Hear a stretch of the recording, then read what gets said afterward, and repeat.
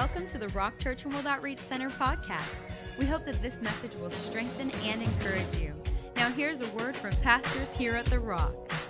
Here's what I want to do. I want to go straight into the Word of God. I believe God has something for us, and He's already been working in my own heart.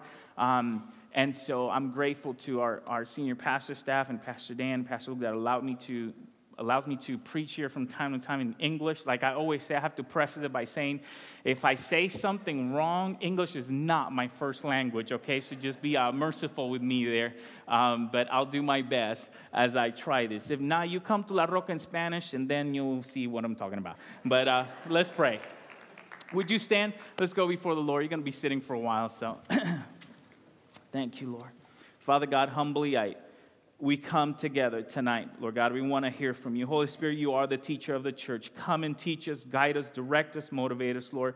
Come and speak to our hearts. See, the seed is never the problem, Lord. It's the ground. It's our hearts. So we prepare our hearts this hour to be good ground so that when the seed gets in there, it'll produce much, much fruit. 100-fold, Father. We ask for that tonight. 100-fold return on what we hear from your word this very hour. Lord, just as you bless us in this church here at the Rock, we ask that you would bless many churches in the Inland Empire and around the world. Lord, we're not better than them. We're co-laborers together with them, advancing one kingdom, and that's yours alone. Your kingdom, that's all we do, Father. So bless them, encourage them today. Encourage those pastors to preach the true word of God from their pulpits in their area of influence, Lord God, so we can advance the kingdom of God on the earth in such a time of need as we are in today, Lord God, that you would strengthen them and strengthen the church worldwide. In Jesus' name we ask, and we say, Amen. Have a seat.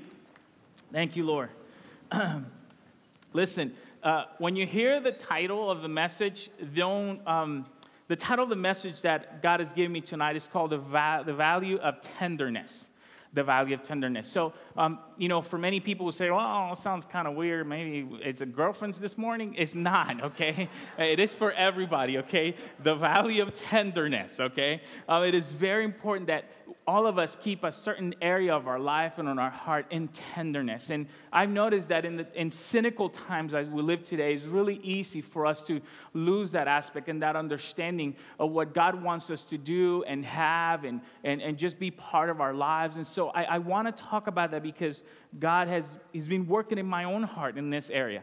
And so when I worked the message, I was telling my wife, this message is kind of weird because it's like flying a plane. We're going to take off, and it's going to be kind of rough, but I'll land the bird at the end of the message, okay? So just go with me as we look at some verses of the Bible. But the way it came to me is so interesting. I was watching some comments on Facebook, after the debate and all that stuff, and nobody here, friends from everywhere were commenting, and I'm just reading some of this stuff, and I just realized that, many times politics, life, we just get cynical.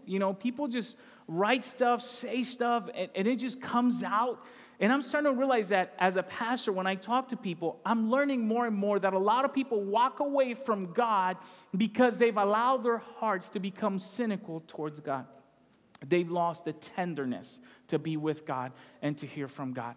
And you can be rough, tough, macho exteriors, whatever you want to call it, but your heart should always lead and have a space for tenderness for the Lord, for God to work in you and lead you and direct you. Otherwise, there is no communication. There's really no way for God to speak to your life, to direct you in any way, because there is no tenderness in your life. You become hard inside of you, and it's very important that you keep that area of your life protected. And I want to talk about that. I want us to look at this area of our life, because everything happens today. There's unemployment, there's death that are weird, there's things that are happening. How do you cope with the things of life? All those things eventually kind of build up in your heart. Are you with me? Let's look at a story, and then I'll connect it. Let's go to 1 Kings. 1 Kings chapter 5. In 1 Kings chapter 5, basically David passed away. Now his son has become the king. And so his son is here. Solomon is the one that's reigning right now, and he's going to build the temple. And it's a very interesting letter that he sends to another king. And he's sending this letter to the king, so the king sends him material so he can build the house of God, the temple of God. And starting in verse 3 of 1 Kings 5 says, "You know how my father David could not build a house for the name of the Lord his God because of wars which were fought against him on every side. until the Lord put his foes under the soles of his feet. So he's saying, listen, my father was always at war with people, and we already know that, and God gave it to him as a word because of what he had committed, said there will always be, bloodshed and wars next to you, and so it's a prophecy that came true in David's life. So what's going on is Solomon's saying, hey, listen, that's not my case. My father passed away, so God has given me the privilege to now build a temple. Listen to the next verse. It says, but now the Lord my God has given me rest on every side. Man, that is a wonderful statement. And that would be good for all of us, but that's not necessarily true in all of us. Now listen to this. There is neither adversary nor evil occurrence.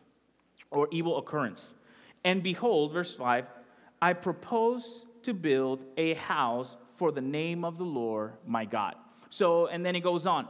But the one word that drew me close, because it was such a weird phrase to me, in verse number 4, if we can put it up here in the overhead for you guys. Verse number 4, he comes and say, there's neither adversary nor evil occurrence. That word in the original language, was the Old Testament was written, it says evil thoughts, evil intentions, things that come to people that are evil.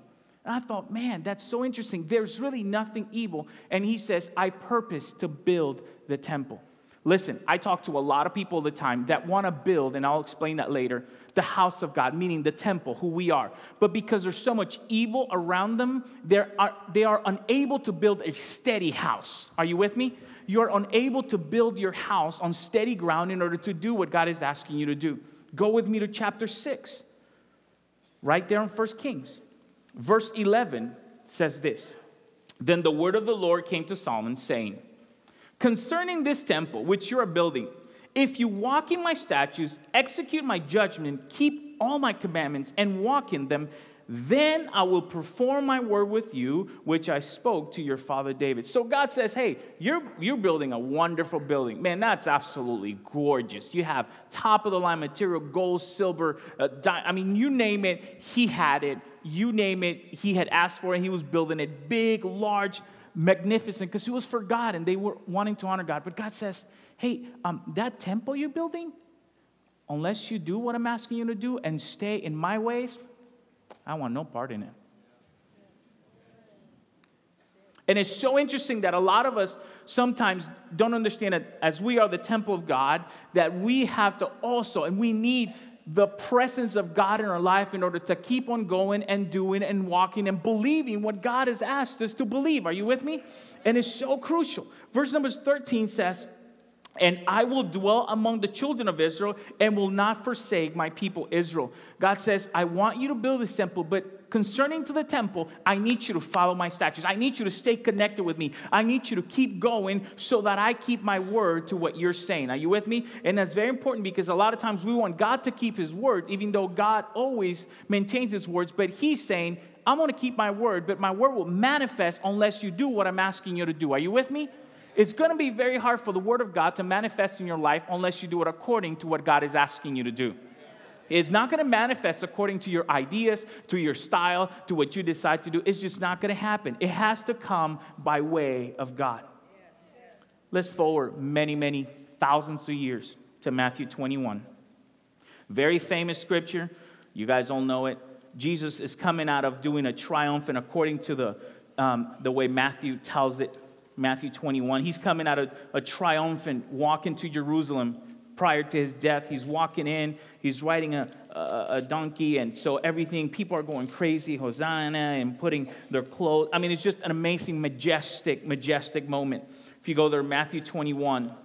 Then what happens is Jesus, it says, then Jesus. If you go to verse number 12, he gets off the donkey, I'm assuming, and all the people are still worshiping. He says, then Jesus went into the temple of God and drove out all those who bought and sold in the temple and overturned the tables of the money changers and the seats of those who sold doves. Verse 13, and he said to them, it is written, my house shall be called a house of prayer, but you have made it a den of thieves. Verse 14, then the blind and the lame came to him in the temple, and he healed them. Verse 15, but when the chief priests and scribes saw the wonderful things that he did, and the children crying out in the temple and saying, Hosanna to the Son of David, they were indignant. How odd. Said they saw the wonderful things God was doing, yet they were indignant. Verse 16, and said to him, do you hear what these are saying? And Jesus said, yes. Have you never read, out of the mouth of babes and nursing infants, you have perfected praise. And that's in the Psalms. Verse 17, then he left them and went out to the city of Bethany, and he lodged there. So what does all had to do with how I started? Told you, we're still flying the plane, okay? How to stay tender.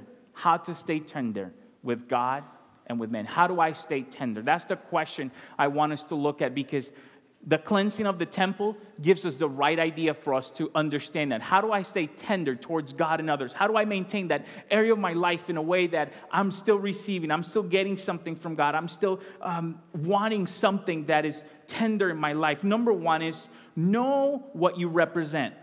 Know what you represent.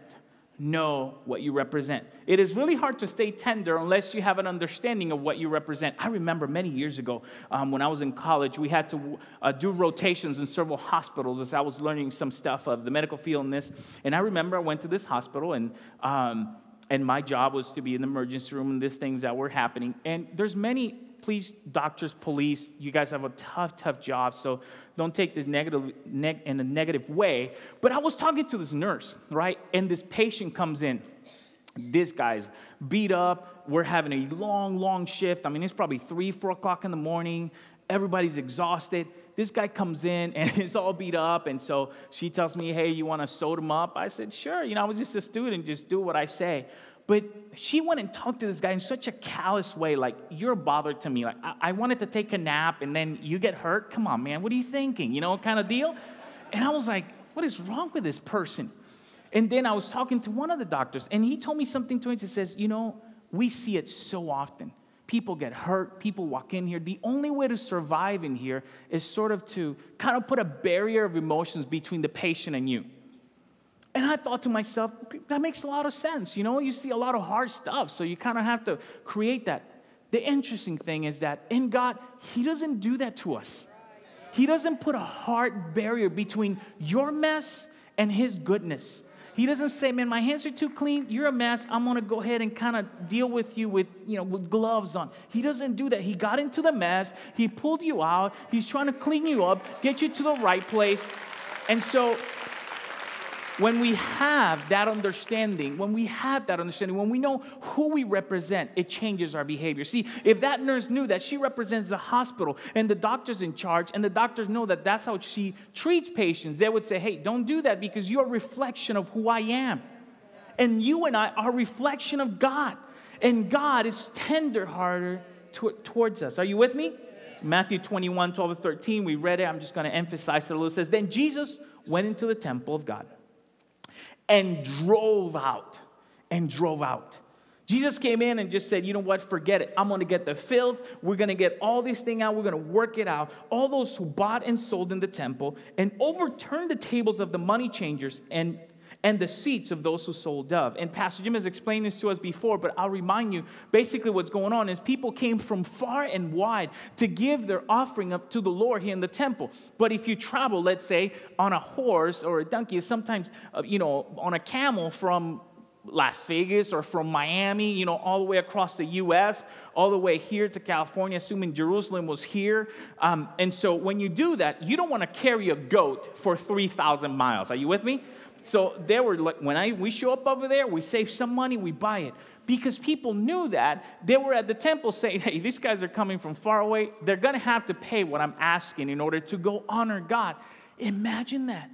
Imagine that. People were putting a price on honoring God. That's crazy, but that's what's going on. So Jesus said, this is not God.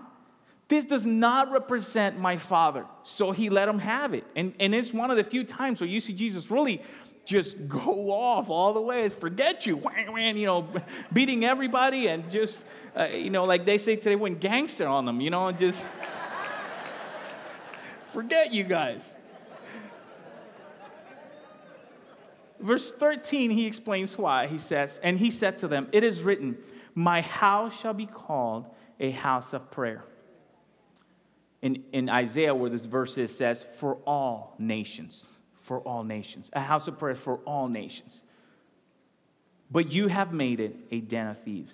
See, these people didn't understand. They were portraying a misrepresentation of God and what God is and what God is supposed to do. And what happens is when you and I look at misrepresentations of God and misrepresentations of reality, we become callous. See, for every pastor that ran with his secretary or took money from church, there's hundreds, if not thousands, that haven't done that. For many, listen to me, for many people who abuse their children, there's thousands, if not millions, that haven't done that. And so for cops that have done the wrong things, there's millions of others that haven't done that. But we take the wrong thing and we make our heart be callous. And we cannot do that. We cannot look at a misrepresentation of God and of the reality and say, I think that's God.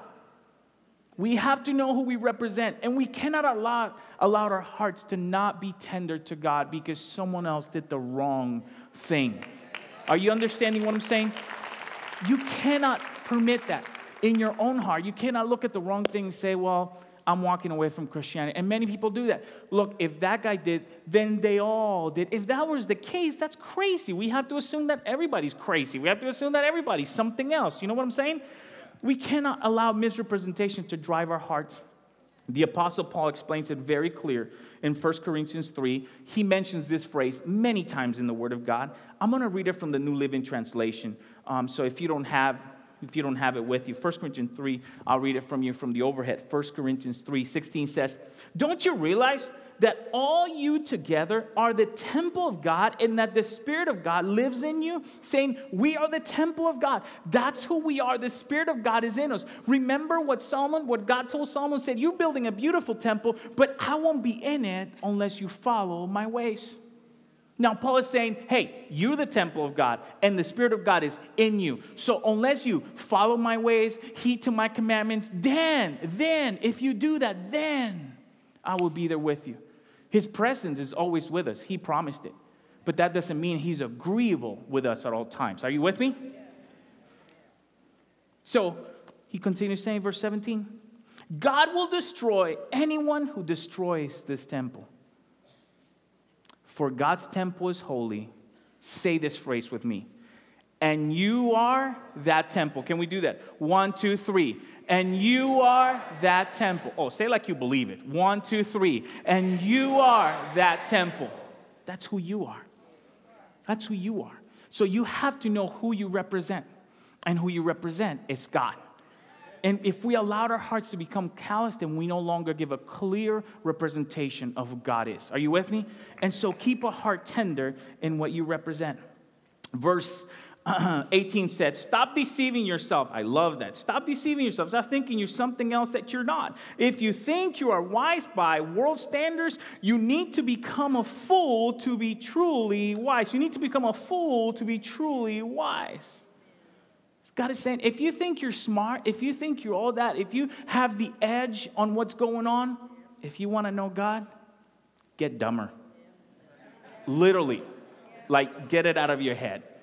You have to understand what you represent. What's the condition of your heart? I was reading an article on this guy that jumped from the sky. Did you guys see that? Felix, what's his name? Baumgartner, poor guy. Well, Felix. So Felix jumped from, if you haven't seen it, it's amazing, this first human to break the sound barrier. This guy went all the way up. And so they're doing an interview once he lands, right? And he said a phrase that was so amazing. I saw somebody repeat it on one of the social media websites. He says, sometimes you have to go really high to know how small you are. I thought, whoa, here's a guy who saw the world from a point of view that you and I probably will never get to see. And he thought to himself, man, I'm really small. Even though he's famous, he's all that here, God created that for you and I and placed us here and gave us authority. And sometimes we have to look from the perspective of God and say, ooh, I am really tiny in comparison to his greatness. And God is saying, you represent me. You represent me. And unless you know who you represent, you're going to misrepresent God, and your heart will become callous and you lose tenderness. God doesn't want that.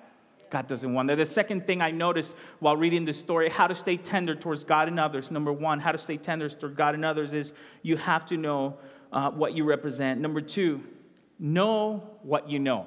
It sounds funny, I know, but know what you know, okay? Fred, our administrator, always says, you don't know what you don't know. Is that right, Fred? Is that how we say it? So you don't know what you don't know, and that's the reality. Know what you know. There's a story in the Bible that's so interesting because that's exactly what we have to do. We have to know the information that's in us. Have you ever, don't act over spiritual, right? It'll rain on you, just on your chair, okay?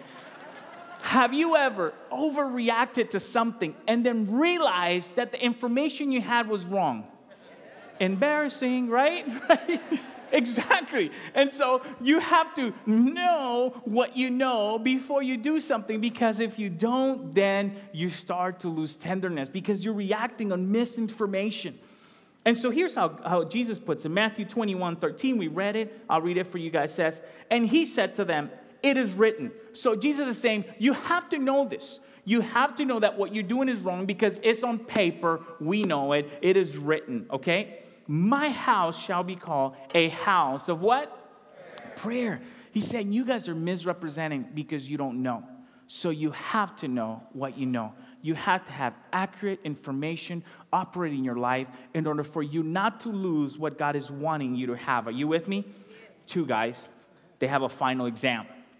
And they fall asleep the night before.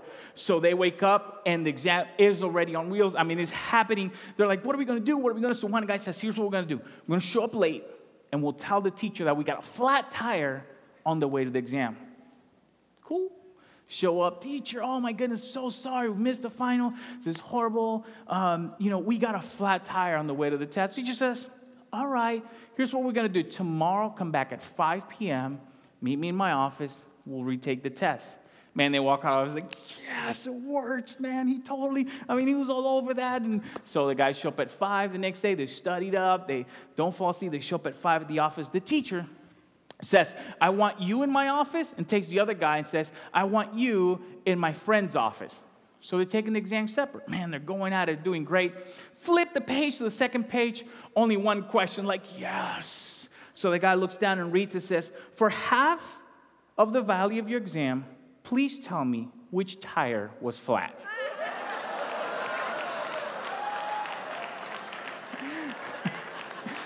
See, because you got to know what you got to know. They had to know that that was coming.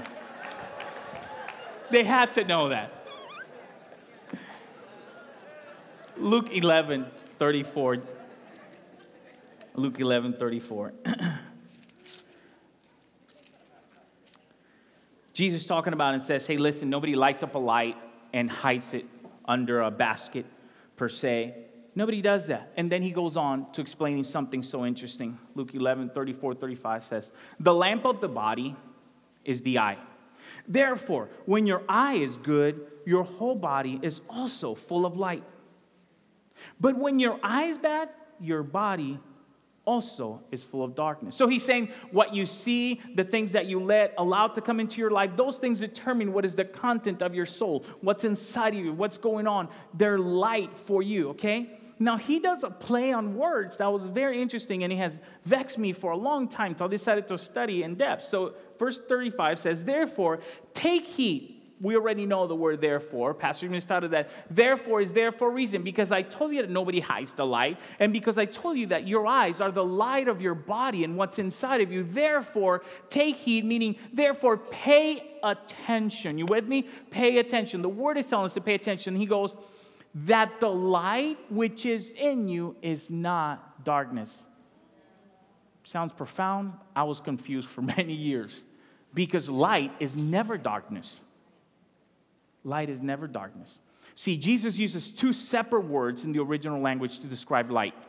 One word tells us about light as the moon, a different light. The other word is talking about the information that we have, the light that is in us. He's saying, listen, take heed that the light, the information that you've assumed, that you've accumulated, that you've allowed to come into you is actually not the wrong thing. Is actually not darkness. That the light that is in you is actually not darkness. The word says that word is a lamp unto my feet. I am allowing the word of God to work into my life. That those things that I've accumulated in my heart are not actually the wrong thing. Are you with me? That I don't find myself saying, okay, I've done everything right, but I don't know which tire is flat. Because in reality, my information is wrong. I need to know what's inside of me in order to maintain a tender heart. To maintain a tender heart. I need to know who God really is. See, the closer I get to God, and we'll talk about that in a little bit, it grows in me. So important. I love the Message Bible. And I wanted to read this verse in the Message Bible. It says like this, Luke 11. I'll start halfway through. It says, if you live, let me see if the guys have it for you there. If you live wide-eyed in wonder and belief, your body fills up with light. It says if you live in that life where everything's wonderful and you're looking at it from God's point of view, your body full of light. If you live squinty-eyed in greed and distrust, your body is a dank cellar. Saying, listen, if that's what you are, man, you're a humid pit on the ground. You're something that has gone bad. They're not used very often here in America, but in Latin America, in many countries, because we don't have running water constantly as they do here in the States in many countries, we build cisterns. So we dig a hole, fill it up with cement, or put a tank, and collect water there and reuse it, because water comes maybe once or twice a week, and so you fill up your tank, and then you bathe, you do everything from the water into your house, okay? What happens many times is if there's not enough water, there's some water that's going to sit there eventually. And it's going to go bad. And it's because it's in darkness, it's enclosed, it's humid. Imagine in the tropics, it's hot and humid all at the same time. It stinks. So when I hear that, I know exactly what they're talking about, okay? And so it's saying, if you allow that in your life, if you live your life from a point of view where, oh, I don't trust you, I want to see you, I want to see this. Jesus says, be wise as serpent, but gentle as dove. Jesus is saying, don't be a dummy. But don't do it from a heart that's guile, that you just want to do harm, that you don't have a tenderness towards God. God wants a tenderness. I'll keep going. It says, your body is a dank cellar. Keep your eyes wide open. Would you read just that phrase with me? 1, 2, 3. Keep your eyes wide. Keep your eyes open. Your lamp burning so you don't get musty, murky. Keep your life as well lit as your best lighted room. And that's the importance. When you know what you know, when you have the correct information, there'll be light in your heart. Don't judge things by what you don't know. I had a conversation with a friend the other day. That friend calls me up and said, Pastor, I am really concerned. This has been bothering me all week. Something happened at church, and I'm really bothered by it. And I want to know because, my kids are asking me. And so, this person was upset. And I said, well, tell me what happened. He describes to me the situation. And I said, well, let me tell you right away, you're upset about something you're seeing from the wrong point of view. Your information is wrong. Now, everything around it was right. The event did happen, but the way we evaluated the situation was so wrong. He had gotten himself in a dank cellar. He was just musty. He was frustrated. Don't let your life be like that because you've collected the wrong information in your life. Are you with me? How to stay tender towards God. This is the last one for tonight. We've seen two things today. Number one, know who you represent or what you represent. Know what you know, have the right information. Number 3 and last one for tonight, know your God. Just know your God. See, the more you know God and are closer to Him, the tender you will be. That's just the reality. There's not a lot of explaining to do on that one. The reality is that you and I need to get closer to God in order to remain tender towards God. Guys, don't ignore tenderness in your life. See, tenderness, it's what allows you to hear from God. If you're hard-hearted, you cannot hear from God. You cannot hear from your own wife or your kids. If you're hard to your kids and your wife, there's no tenderness in your treatment and what you do, or wives to your husband, there's no way for anybody to receive anything. You've already made the judgment. You've already said this is what it is, and your heart is already callous to receiving anything or giving anything out. Are you with me? But when you know God, there's a softening of your heart. There has to be a softening of your heart. If somebody is way too hard, they're not allowing God to work in their life. And see, Jesus explains this in a beautiful, beautiful way. I love how this story says it. If you had marked your Bible, Matthew 21, if not, I'll read it for you. Verse 14, he comes and says, verse 14 says, then the blind and the lame came to him in the temple, and he what? He healed them. So here's people that couldn't go into the temple because they didn't have enough of this. And Jesus says, forget all of you. You guys do not represent my Father. Kicks everybody out and says, now come in and receive what you need. Get to know your God. I want to heal you, restore you, change you, transform you. That is exactly what he does. But you have to know your God and you have to keep a tender heart. But when the chief priests and scribes, people who did not have a tender heart towards God, even though they were doing everything in the book. You got that? They did everything in the book, but they didn't have a heart for God. Saw the wonderful things that he did, and the children crying out in the temple and saying, Hosanna to the Son of David, they were indignant. And then Jesus said, did you hear? Or they were saying, did you hear what these are saying? And Jesus said to them, yes. Have you never read, out of the mouth of babes and nursing infants, you have perfected the praise.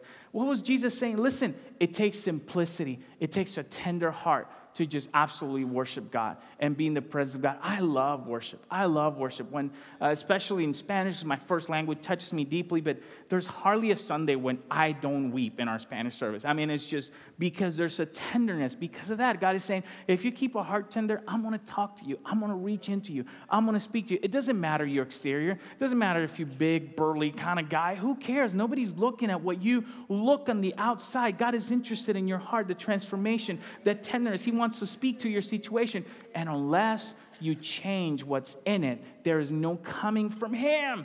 He may be talking, God, I want to hear from you, but if your heart is just going to bounce right off. Are you with me? Here's what happens, and I'll end with this story. David, which is a man tougher than any of us in here.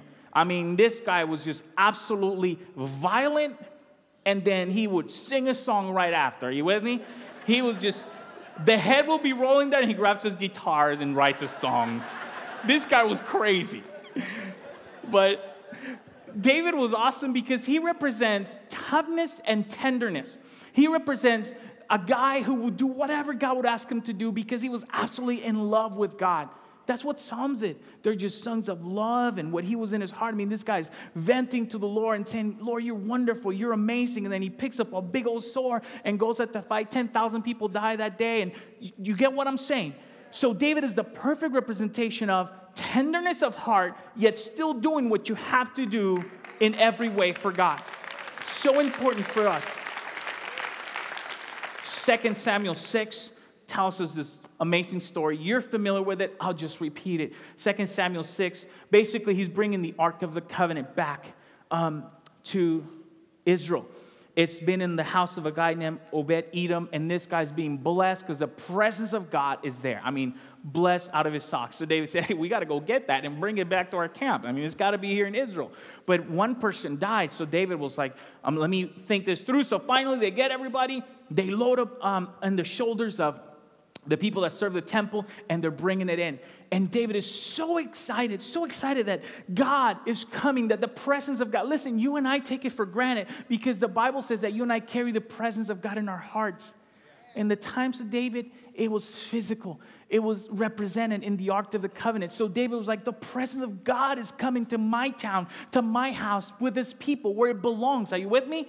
So he's absolutely excited. So every 10 steps, I don't know how it is, he would kill, he will sacrifice something. I mean, he was absolutely just going crazy. He's dancing so hard, the Bible says he took his clothes off, and so I'm assuming he had underwear, but he took, his robe, his kingly robe, okay? So he took his kingly robe, and he was going crazy, and he just worshiping God. His wife, which is the daughter of the previous king, doesn't like it. She doesn't like it a bit because she had seen her father represent God in the wrong way. See, and the information she knew, the light she had consumed was actually darkness.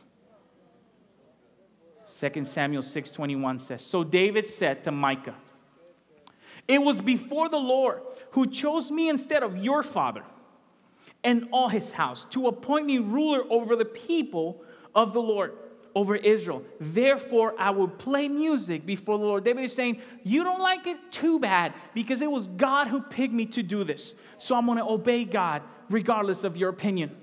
Verse 22, and I will be even more undignified than this, and I will be humble in my own sight. David is saying, forget it. I'm going to do even worse things that make me look foolish just because I want to praise God. Now, let me insert a disclaimer here. A lot of times people use this verse to do dumb stuff in church. That's not what the verse means, okay? So let's make that clear. What the verse means is that David was willing to keep his heart in a humble manner, do what he needed to do regardless of how he looked, because God has asked him to do it. Are you with me? You and I have to keep that tenderness of heart. What is God asking you to do? Do you know your God in order to keep a tender heart and soft area for him? David did.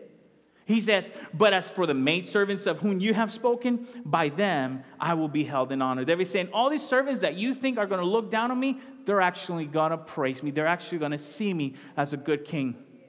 Now listen to the next verse, the sad part. Therefore, Micah, the daughter of Saul, had no children to the day of her death. Bitterness and sarcasm makes you unfruitful. Bitterness and sarcasm makes you unfruitful. And if you want to be fruitful in your walk with God, you're going to have to keep an area of your life tender, and that is your heart. Micah said, I don't want to hear it. I want nothing to do with you. David went on to be the greatest king Israel ever had, far above her father. But she had no children, no one to follow after her, no one to say, you're with me. All because she chose to be bitter and be hard. I don't know where the condition of your heart is, but God is asking you for something. Are you willing to be tender for me? Are you willing to understand there's a value in tenderness in saying, God, I am willing to hear from you. Even though I'm in San Bernardino and this is a tough city. Even though I've lived a tough life, Lord, maybe in poverty for many of you.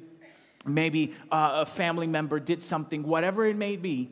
You say, God, I want to change that, and actually allow you to be tender.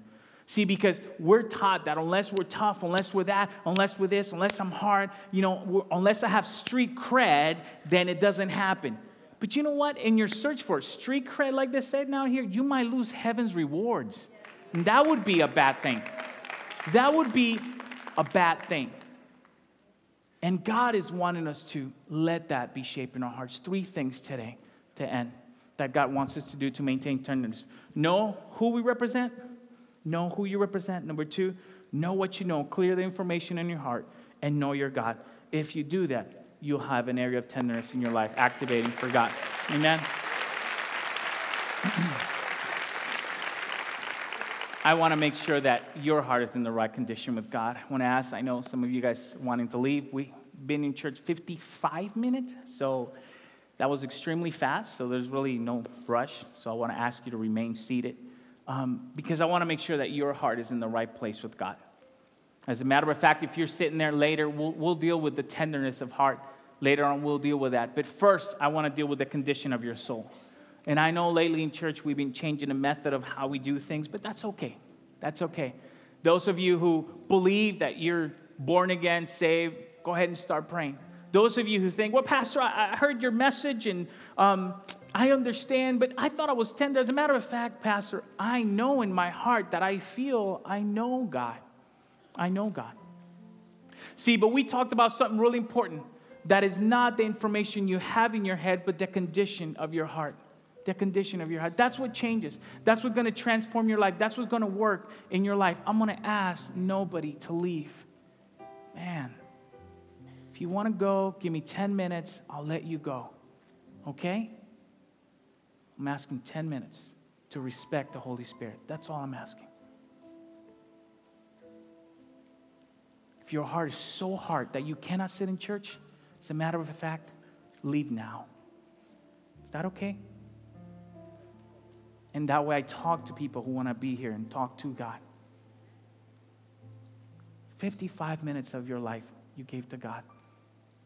I'm asking for 10 minutes with kindness. That you pay attention to what God is asking you to do. As a matter of fact, I'm not going to go through the altar call. I'm going to ask you that if you're sitting there right there today and you don't know if you died today, you go to heaven or hell, that you get down here right now. You know why? Because God has already spoken to you. And if you decide, I'm going to keep my heart hard before God, and I'm going to face God and forget what God says, forget what the preacher said, then you're on your way to hell and not on your way to heaven. You're going the opposite way of what God is asking you to do. And today, with tenderness, God is saying, I am asking you to come to me. I am asking you to come clear the way this very hour. So if you're sitting there, I don't want to embarrass you, but I want to ask you. If you're sitting there today and saying, Pastor, that's me. You've described me. The condition of my heart is not right with God. Why don't you come down here and I'll pray with you. I'll pray with you. I've done my part. Now it's your part. Now it's your part to say, that's me, man. That's me. I got to get myself right with God. I'm asking you tonight to do something bold. I've never done this, but I believe God is asking me to do it. That you walk out of your seat and come right here and we'll pray together. You know why? Because there's a lot of people that did not want you to come to Christ. They just didn't want it. But God wants you to do it. If that's the condition of your heart, get down here and let's pray together. The condition of your heart is you're not sure. What's my relationship with God today? Get down here today. God wants to speak to you. God wants to change you. Thank you for being bold. Thank you for being bold. This is a tough one. I am asking you to do something I've never asked anybody, but I'm asking you to do it because God is absolutely working in your life this hour. Thank you so much. If that's the condition of your heart, you keep coming down here right now and clear your heart with God and say, Lord, I have not walked in tenderness towards you. I am so far from you. I am in need of what you have for me this hour. Thank you so much.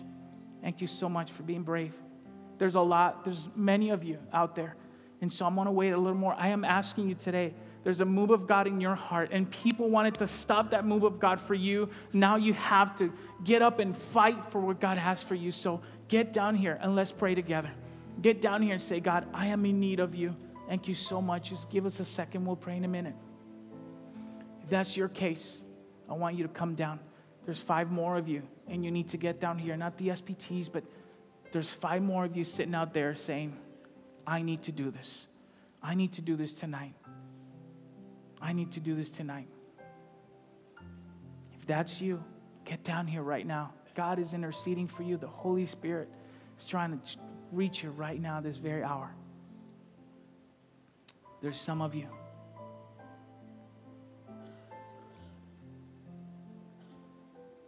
Thank you. There's 2 more. There's 1 more. There's 1 more. As a matter of fact, the Spirit of God just spoke to me. There's 3 men. 3 men. Amen. 3 of you sitting out there, and you have to get down here. You know it. God knows it. It's your turn. Simple as that. There's 1. There's 2 more of you. Not SPTs, but you haven't given your heart to the Lord. Those are up for you. Thank you so much. Just give me 1 more minute, okay? Just give me 1 more minute.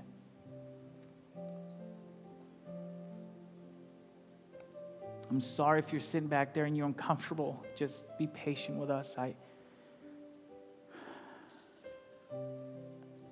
just see God. I see God in the crowd saying, you got to get this done. You got to get this done. There's 2 more men. I'm speaking to the men. God is speaking to you. You're fighting them. You think in your heart, you have no idea what you're missing. You have no idea what you're missing. He's trying to reach you where you're at. But you have to make the decision. These people are the bravest people I've ever known and I've ever seen. They stood in a crowd of people that they didn't know, and they say, I am in need of God. I've never seen hearts more tender than this right here. It's just unbelievable. Thank you so much. But if you're standing out there, if you're sitting out there saying, it's my turn, it's your turn. It's your turn. Here's what I'm going to do. Those of you who are here at front, would you stand, the rest of you, and let's give them a hand. Is that okay? Let's welcome these people into the kingdom. Thank you so much.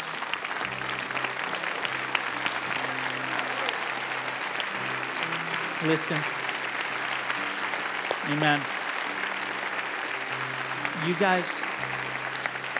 You guys have done something amazing. You've said, I understand the condition of my heart. I'm not done with the 2 men. If that's you, you got to get down here. You got to get down here. You guys have said the condition of my heart is not right before the Lord. So now I'm going to make something right. And that's amazing. That's awesome. Here's what I want to do. Normally we have Pastor Dave pray with you. He's right there. But I would like this whole crowd to pray with you because you guys took such a bold statement. You said, forget everybody. I'm going to get up in front of everybody. I'm going to give my heart to the Lord. All of us are going to pray with you. And then Pastor Dave is going to walk you through what this prayer means. What are you going to do? The Bible says, thank you so much. There's 1 more of you. The Bible says, listen to this, that when you pray in faith, you're going to repeat something, but when you say it with your heart, it'll happen in your life, okay? So let's say it all together and say, Lord Jesus, I invite you to my heart. Be my Lord and my Savior. Forgive me of my sins, the wrongdoings I've committed against you. This day, I give you my life.